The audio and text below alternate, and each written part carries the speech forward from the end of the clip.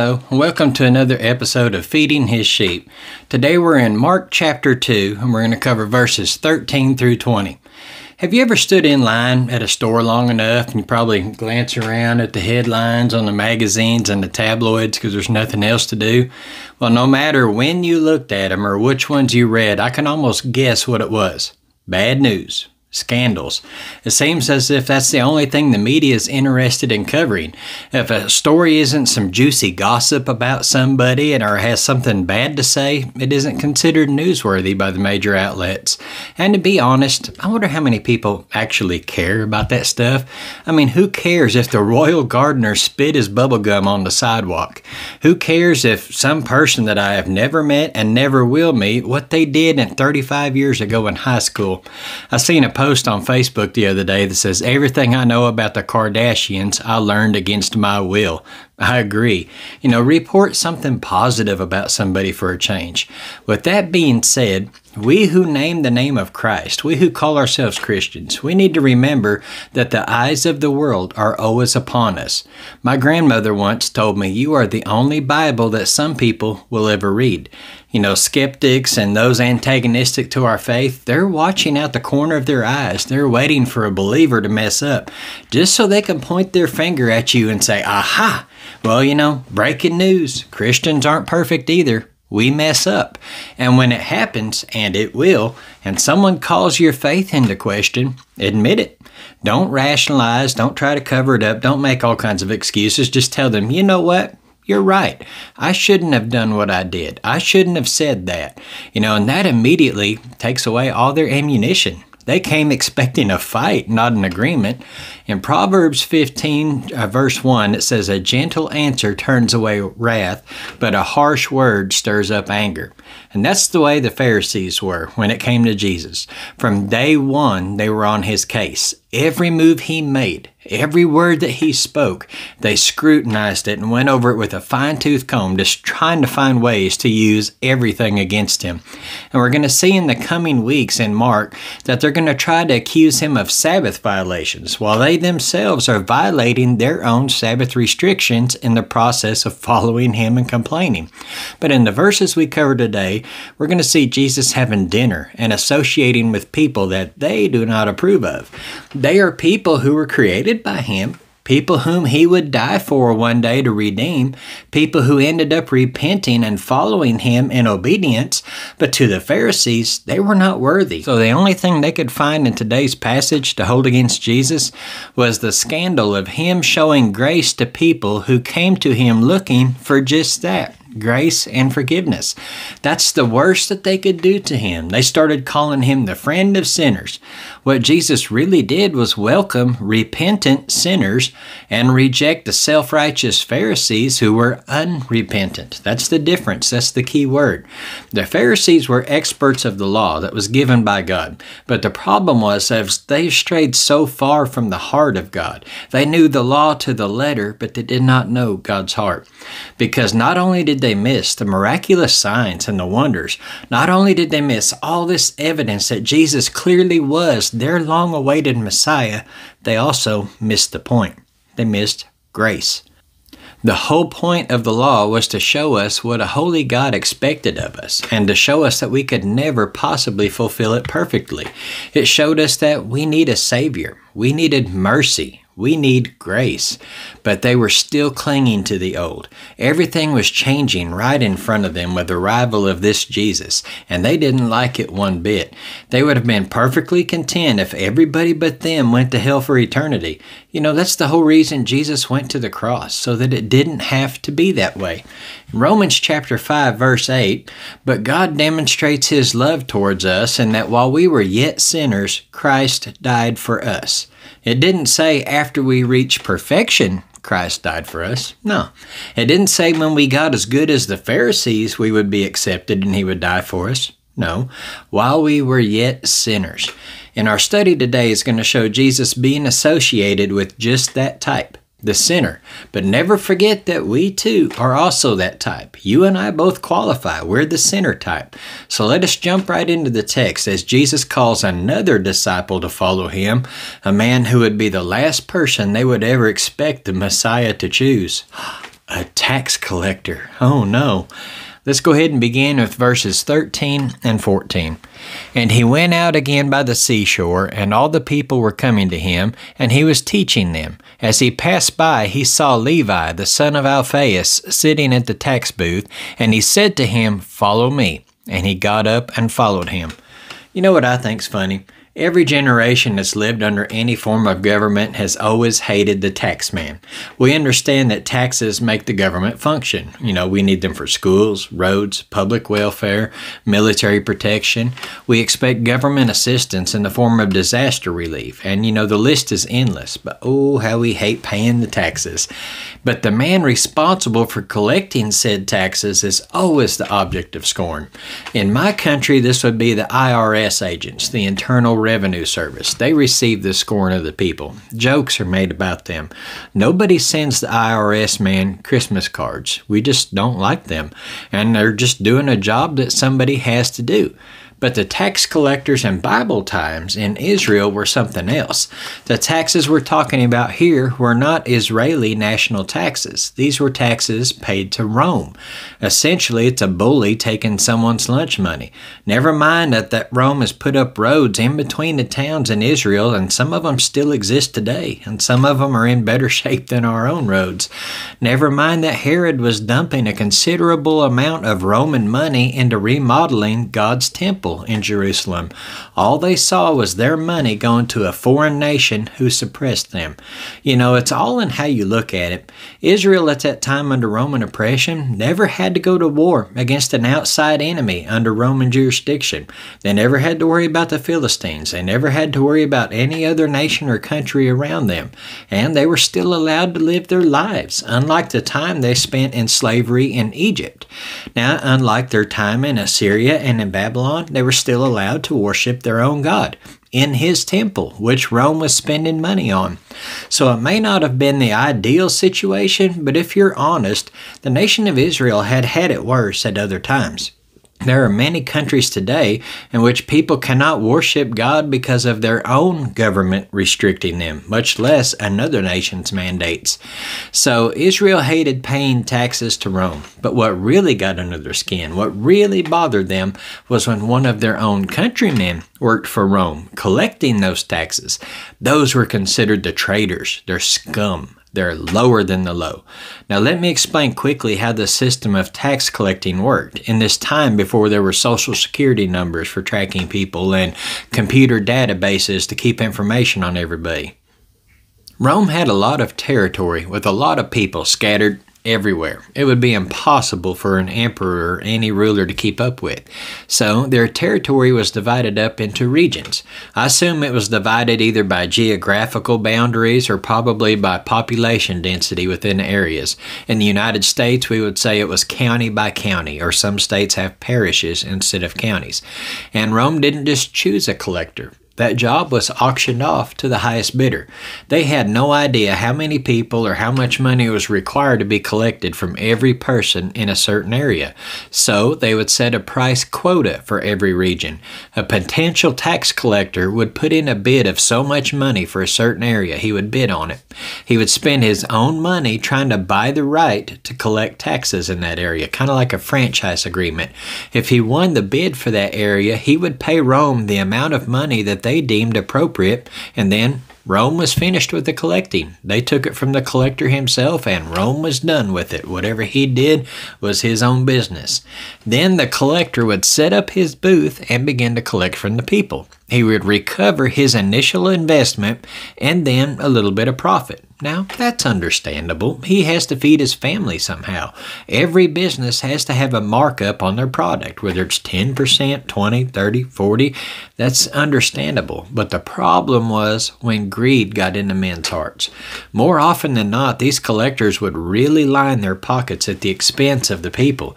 They would take way more than what was needed, and oftentimes they would become wealthy at the expense of their own countrymen. But again, it's all in how you look at things. It's your perspective. Yes, these tax collectors worked for the enemy nation. Yes, they're being greedy and collecting more than what was necessary. But Somebody has to do this collecting.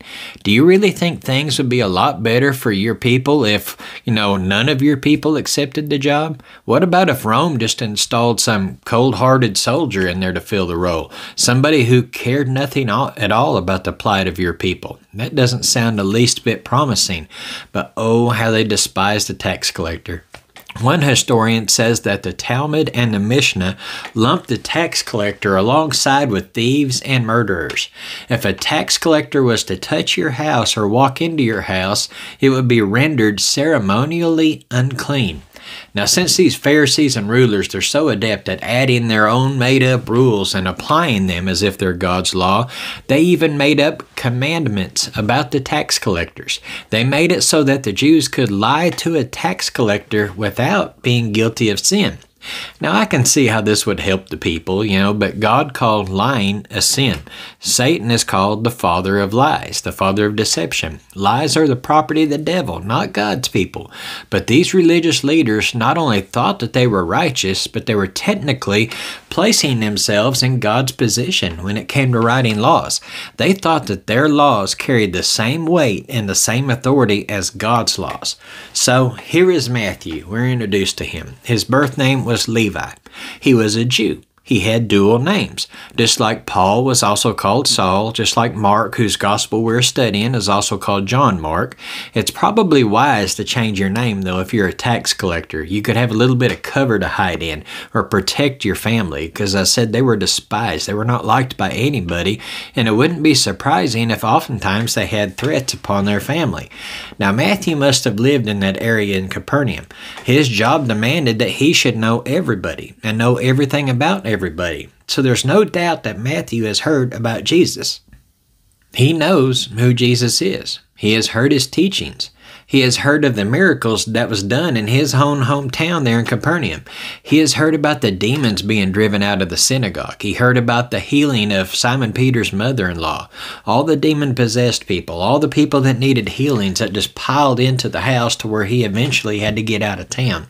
He had heard about the healing of the paralytic that was lowered down through the ceiling when he came back to town, and all of these other things. And somewhere in the middle of all of this, Matthew's heart changed. Here he was sitting in a lofty job that would have made him and his family very wealthy. He was sitting in a booth all day in the shade, while others were straining under the hot sun, whether it be on fishing ships, out herding sheep and cattle, or whatever it might be. He has this lofty job, lots of money, nothing to worry about, and he's no longer happy with where he's at. Something's missing. Matthew is desiring in his heart to get right with God, to get closer to God, to serve him. But would God want old Matthew? I mean, he's a tax collector. After all that he's done, would God still want him? Then Jesus came by, and he looked over at him, seen him sitting in his booth there, and what he said and what he did shocked not only the Pharisees, who despised the tax collectors, but I bet it shocked Matthew as well.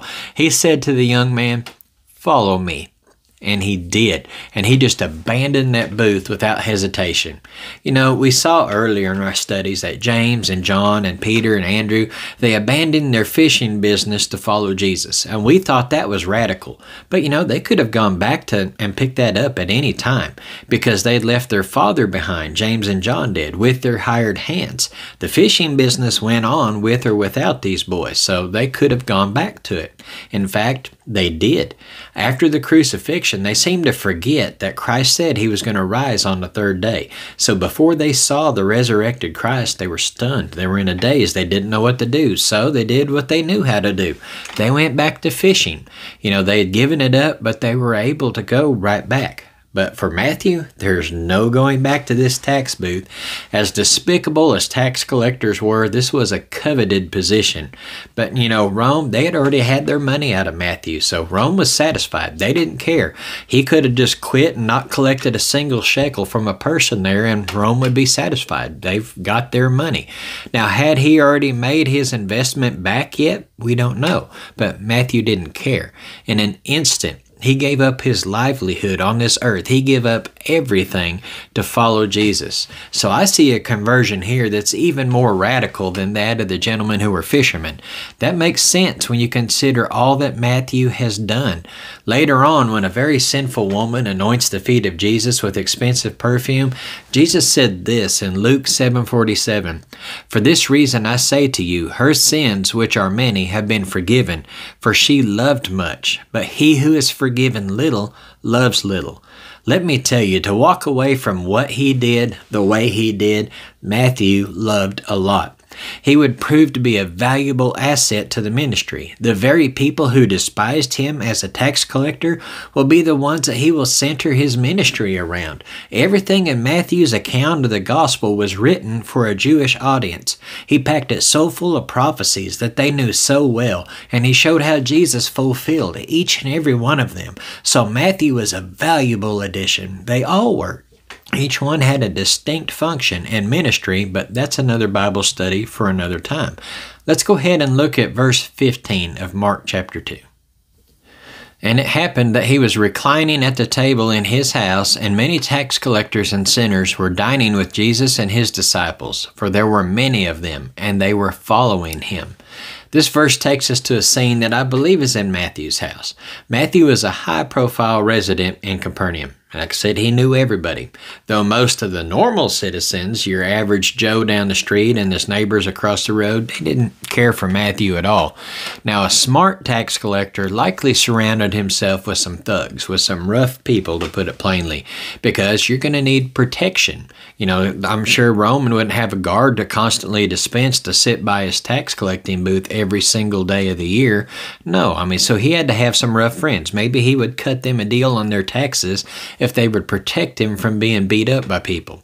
You're going to need some friends that are going to track down tax evaders. It was on the honor system. Remember, he would sit there and they would come to him at his booth. So you would need someone to track down the people that haven't showed up yet. You're going to need help enforcing payment at times. If somebody was unable to pay something, you might have to possess some property of theirs and such. So you would be wise, if you're a tax collector, to surround yourself with some rough and rowdy friends. Sinners, as the text plainly labeled them there.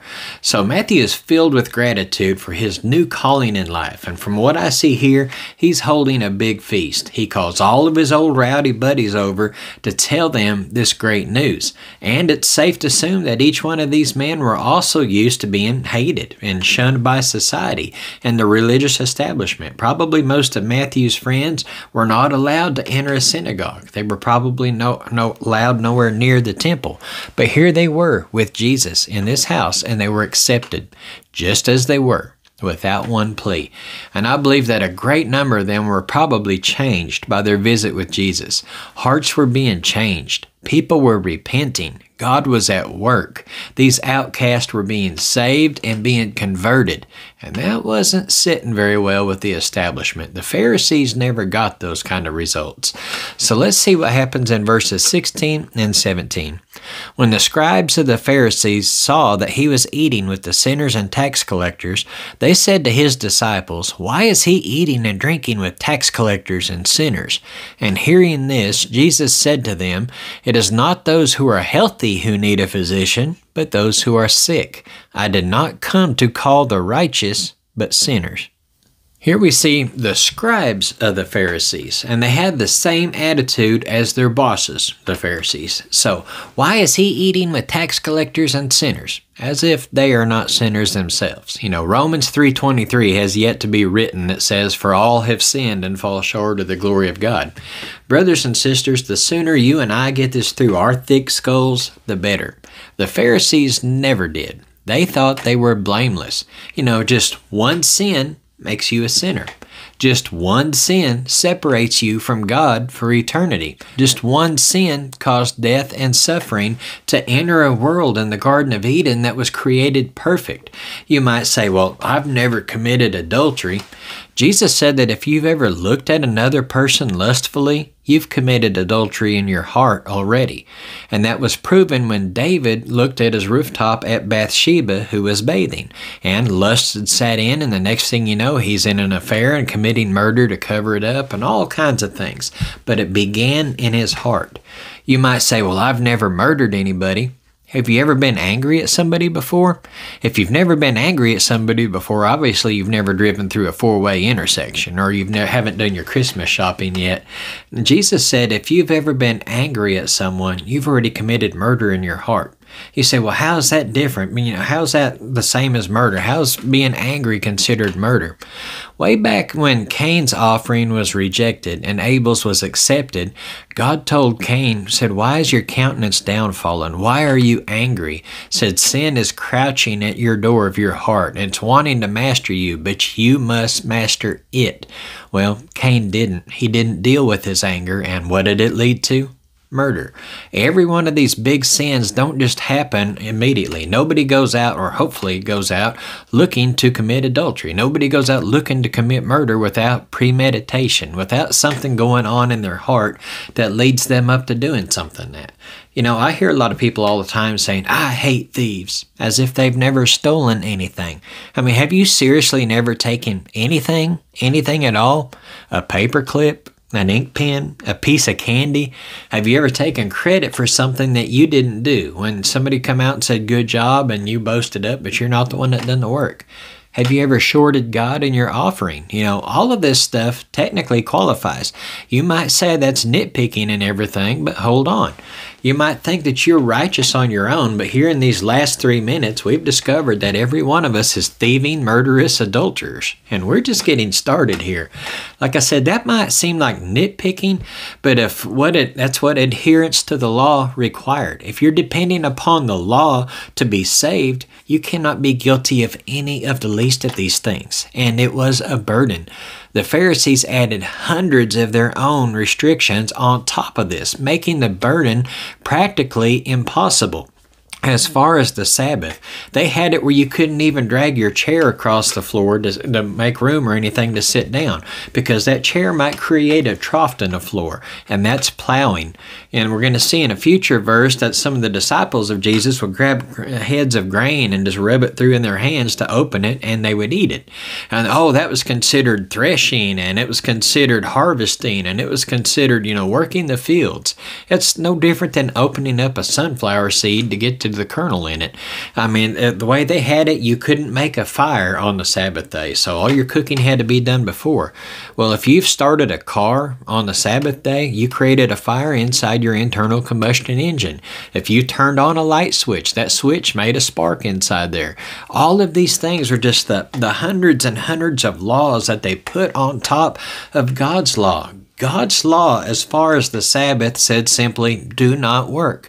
Do not do any regular work. It was in remembrance of the day that God had set aside, and he had rested. And we'll get into this further in further messages, where Jesus says that he is Lord of the Sabbath. And he says the Sabbath was made for man, not man for the Sabbath.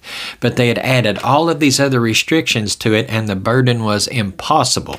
The Sabbath went from a day of resting and a day to inflict upon yourself and a day to spend with the Lord into this incredible burden where you had to count your steps and not do anything, and it just was not joyful at all.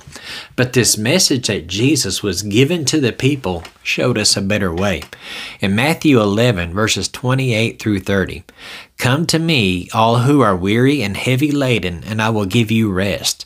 Take my yoke upon you and learn from me, for I am gentle and humble in heart, and you will find rest for your souls. For my yoke is easy and my burden is light. This message was heartily welcomed by those who could not match up to the Pharisees' expectations. The Pharisees considered themselves righteous. But here, Jesus just said, I didn't come to save the righteous. Now, he wasn't acknowledging that they had attained some degree of righteousness. No, the Pharisees were flawed. The Pharisees had sinned. In their minds, and only in their minds, were they righteous. In fact, they were at this very moment waiting to trap Jesus. Jesus so that they could have him killed. Murder and premeditation or planning a murder is not the fruit of a righteous person. In fact, it's almost ironic how all of these repentant sinners who were being judged by the Pharisees and the scribes made it into heaven, and they did not. Their own righteousness, as impressive as it was, fell short. In Matthew chapter 5, verse 20, it says, "For I say to you that unless your righteousness surpasses that of the scribes and the Pharisees, you will not enter the kingdom of heaven." In that verse right there, Jesus acknowledged that in fact the Pharisees were more disciplined than the average person, but that wasn't enough. You cannot earn salvation through the law. It is impossible.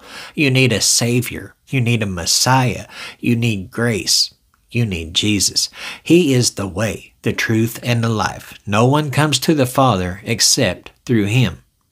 And that is the gospel in a nutshell. Everyone has sinned. Sin separates us from God, and Jesus is building a bridge for sinners to be forgiven, to make it able for us to draw near to God. He ultimately paid the price for our sins, satisfying God's wrath and purchasing our salvation.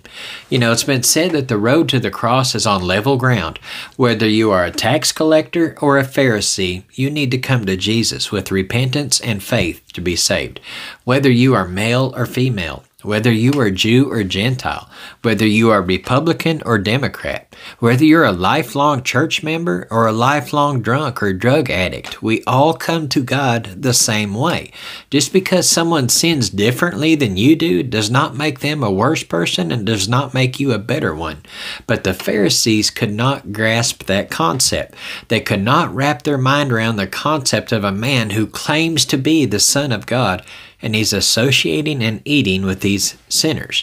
Now, to be fair, there's a bit of merit in the way that the Pharisees were thinking here, and by not associating with the wicked crowd. Generally, that is a good idea. The very first Psalm, Psalm 1:1, "Blessed is the man who does not walk in the counsel of the wicked, nor stand in the path of sinners, nor sit in the seat of scoffers." You know, I hear people say all of the time that you're supposed to be in the world, but not of the world. But you still have to be careful to draw a line somewhere. Notice, Jesus was eating with the sinners and he preached to them. Jesus did not sin with them. You may justify your going into places where a Christian shouldn't be by saying, "How else will they ever hear the gospel unless I meet them where they are?" Okay, examine yourself in that situation if this pertains to you. Are you sinning with them? Jesus didn't do that, ever. Are you preaching the gospel to them? Jesus did do that. Every time. The Pharisees didn't see this, though. They just saw Jesus sitting in with that crowd, and they automatically assumed that he was unclean just for being there. Let's go ahead and look at verses 18 through 20. John's disciples and the Pharisees were fasting, and they came and said to him, "Why do John's disciples and the disciples of the Pharisees fast, but your disciples do not fast?" And Jesus said to them, "While the bridegroom is with them, the attendants of the bridegroom cannot fast, can they? So long as they have the bridegroom with them, they cannot fast. But the days will come when the bridegroom is taken away from them, and they will fast in that day." Note another group that's alongside the Pharisees here as well. John's disciples, meaning disciples of John the Baptist. I've always said before, when you study one gospel, you've got to take that account, that story, in with all of the other ones in comparison. Now, we've gone quite a bit back and forth between Mark and Luke, but this time, look over at Matthew's version of this. Matthew just mentions that it's just the disciples of John the Baptist. He doesn't mention the disciples of the Pharisees or the Pharisees being there.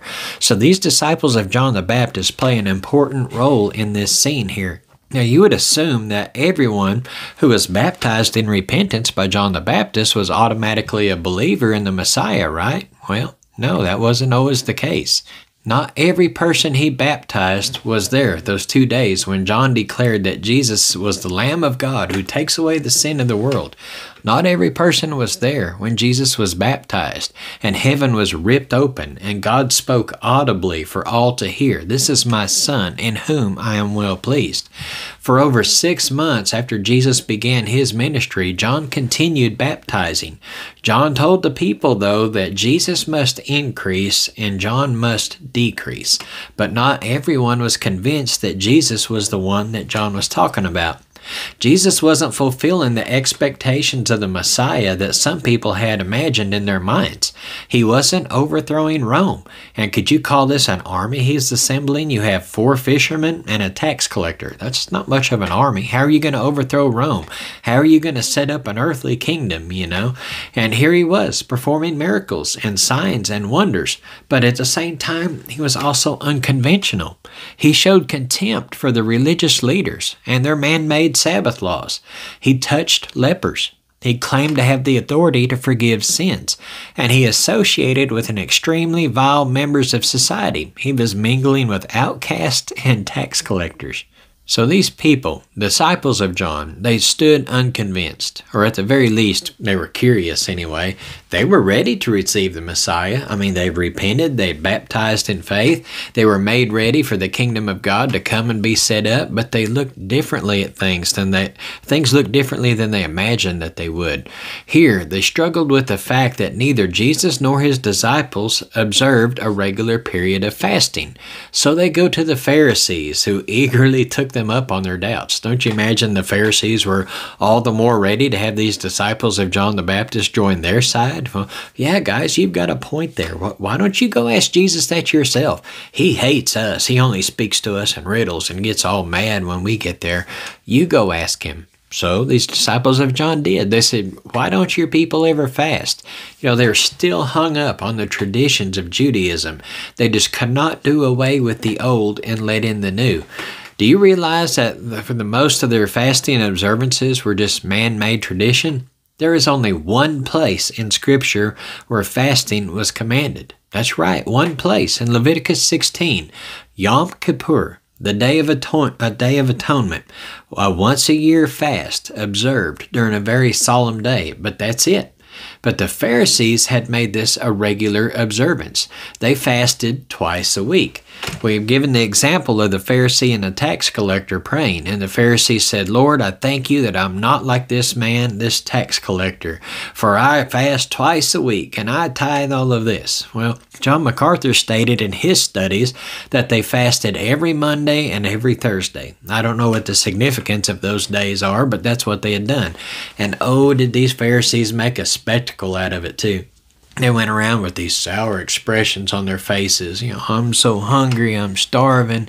They wore this sackcloth. They just moped around like a teenager being drugged to church on Sunday morning. They were just so miserable, but they wanted to appear so righteous is why they done that.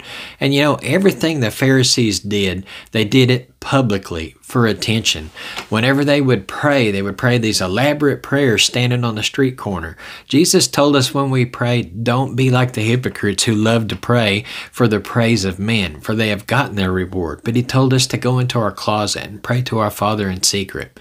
When it come to giving alms, they would love to pat themselves on the back and give publicly and boast loudly while they're doing. I see a lot of people today do these things. I'm thankful for those that help people in need, but don't post a selfie of you helping some guy on social media. All that's doing is embarrassing him and bragging about yourself. Do your good deeds in secret and where God can reward you. Otherwise, if you're looking for the praise of men, that's all the reward you're going to get. Now back to this fasting. You can voluntarily fast. If you wish to express to God your seriousness about a certain prayer request that you have, or something of some sort, or just personal devotion, you can voluntarily fast. It isn't commanded. It isn't required, but you can do it if you wish to. Just don't do it like the Pharisees who did it for attention. In Matthew chapter 6, verses 16 through 18, Jesus said, "Whenever you fast, do not put on a gloomy face as the hypocrites do, for they neglect their appearance so that they will be noticed by men when they are fasting. Truly I say to you, they have their reward in full. But you, when you fast, anoint your head and wash your face, so that your fasting will not be noticed by men, but by your Father who is in secret. And your Father who sees what is done in secret will reward you. There is a time, a place, and a way to fast properly, but it is not commanded for you to do so. You know, the disciples of John and these Pharisees, they've been so wrapped up in tradition. They have blurred the lines between God's law and man's. They could no longer tell where one left and the other began. They no longer could make the distinction between tradition and commandments. To the Pharisees, their traditions were law. You know, fasting is often associated with mourning for those who do observe it. And Jesus said this wasn't a time for mourning. That's what he told them in these verses here. This was a time for feasting. He was with them right now. The time would come when he would be taken away and crucified. But right now, he was there and they were feasting. They put an E in that fasting. Now, you know, the rabbis had actually made a law concerning feast during weddings. They had actually made it a law, so to speak, that there should be no fasting at a time when there should be feasting. So Jewish tradition actually banned fasting during weddings. Whenever the host of a wedding would put out this elaborate food display, it would be considered an insult and possibly even a sin by their standards if you were to say, no, I can't possibly partake in any of this. I'm fasting. No, you're supposed to rejoice with those who are rejoicing. By the way, do you notice this is the first reference to the marriage relationship between followers of Jesus and himself? This was a wedding feast. He had referred to himself as the bridegroom. The wedding feast would last for weeks, depending on the wealth of the one that's hosting the ceremony. You know, after an engagement or a betrothal was declared, the groom would often go away and prepare a home for his bride and his future family. Oftentimes, that home wouldn't be a separate building, but it would be an addition of a couple rooms adding on to the existing house of the groom's parents. Now, after it was completed and a certain amount of time had passed, the groom would return to an anxiously awaiting crowd. The arrival of the groom was much anticipated by everybody, and he would scoop up his bride and go to their new home and live happily ever after. Allow me, if you will, to share a familiar passage of scripture with you that'll probably sound entirely different to you in light of this new knowledge of the wedding traditions. In John chapter 14, the first 3 verses, "Do not let your hearts be troubled. Believe in God, believe also in me. In my Father's house are many dwelling places. If it were not so, I would have told you. For I go to prepare a place for you. And if I go and prepare a place for you, I will come again and receive you unto myself, that where I am, there you may be also."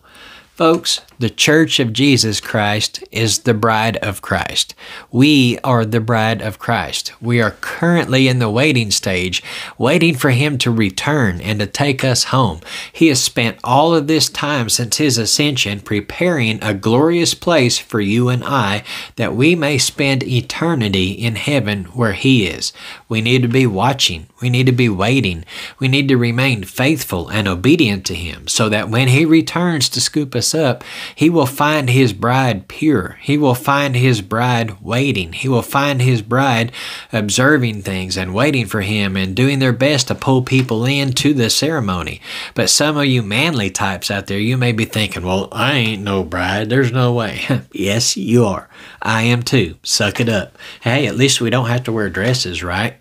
Myself, I'm thrilled by the fact that Jesus loves me. I'm thrilled and happy that He's preparing a place where I may be with Him forever. And you should be too. Jesus said the time was coming when they would fast. The time came when He was crucified. In fact, if you look through most of the scriptures, you'll notice nobody was eating. Jesus always had to initiate them picking up food and eating again, if you think about it. When He walked with those people on the road to Emmaus, they didn't recognize Him. You know, at first they walked along with Him. He said, "Why are you so downcast?"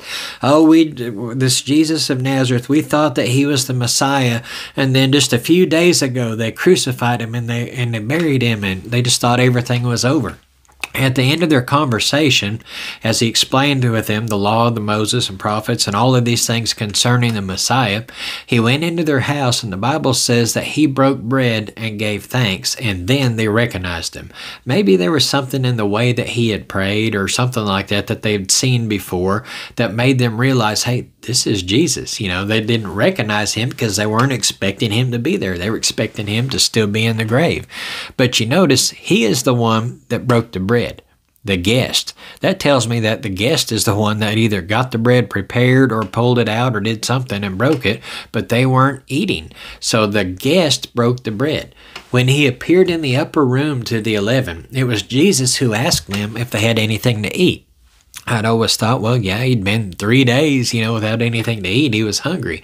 And when he ate the fish in front of the disciples, it showed to them, because they thought he was a ghost. Well, if he was a ghost, that fish would have went right through and flopped onto the floor. No, Jesus had a glorified, real, resurrected body. But food wasn't spread out. He had to ask, is there anything to eat here? They were distraught. They were not eating. The time for fasting, though, has passed. He has risen, and he is coming again. Our time should now be spent getting ready for his return, inviting as many people who will come to the ceremony so that they too may join us in heaven. Now, we don't know when that day will be. Don't worry about working out all these mathematical figures, trying to figure out what day the return of the Lord's going to happen. There's people that's tried that over the years, and they've ended up with egg on their face looking silly. Jesus said that you do not know the day or the hour. Even the Son didn't know, but the Father. We don't know when it's going to be, but we are not on the planning committee. We are on the welcoming committee. So be ready, be watching. At any moment now, our Lord will be returning, and then he will finally set up the kingdom that they assumed he was going to set up the first time around. And if you're a follower of Jesus, you're going to be there with him in that kingdom. It doesn't matter if it's 7 years from now or 7,000 years from now, you will be there in a glorified, resurrected body worshiping Jesus. So praise God for his Son. Praise God for his grace that he has given to sinners such as you and I.